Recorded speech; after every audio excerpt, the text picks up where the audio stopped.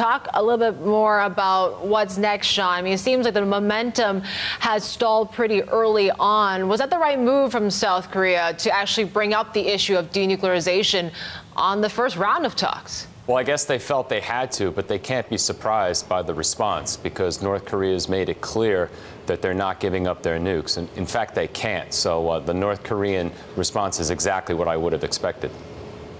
So ball's in whose court now, Sean? I think it's in South Korea's court to walk away. You know, intellectually, we can't argue with the talks because we've always told Pyongyang that the road to Washington runs through Seoul, that we can't talk to them until they at least talk to our ally. But now we're in danger of South Korea, who's so desperate for some kind of rapprochement, just funding the regime, which is just going to increase the nukes and missile tests.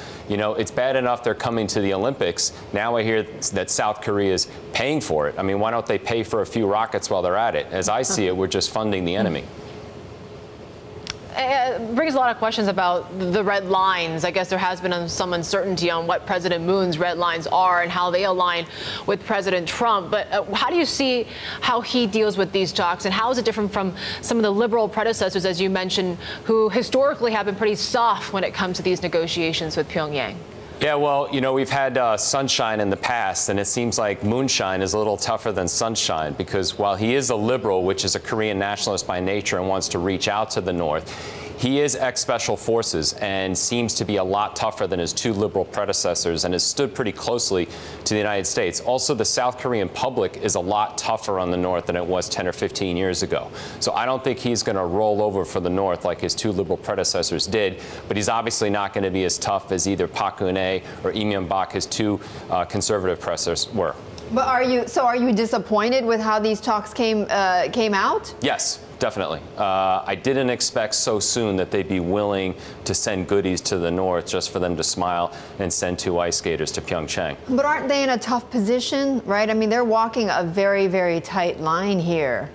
What, are they afraid that North Korea is going to attack them if they don't go to the Olympics? I mean, they're kicking the can down the road. They're just giving more money to the regime that has them under their gun. I mean, pay them now or pay them later. I guess they see having a North Korean... What about diplomacy, though, Sean, right? I'm all for diplomacy, but diplomacy at what end? I think we should talk to them, but just giving them money before there are any concessions on the other side, that doesn't sound like diplomacy. That sounds like a one-way street.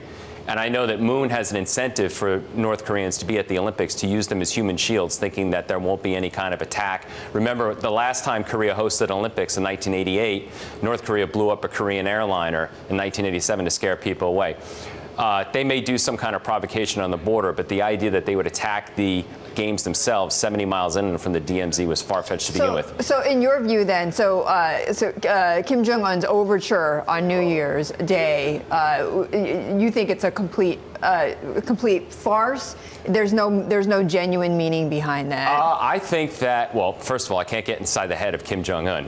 Nobody can. I don't even understand what's going on in this country, let alone North Korea. Right. I thought it was a big climb down for North Korea. You know, since May, North Korea had refused to engage the South because they consider themselves a legitimate government for all Korea, and the South is but a foreign-controlled colonial puppet.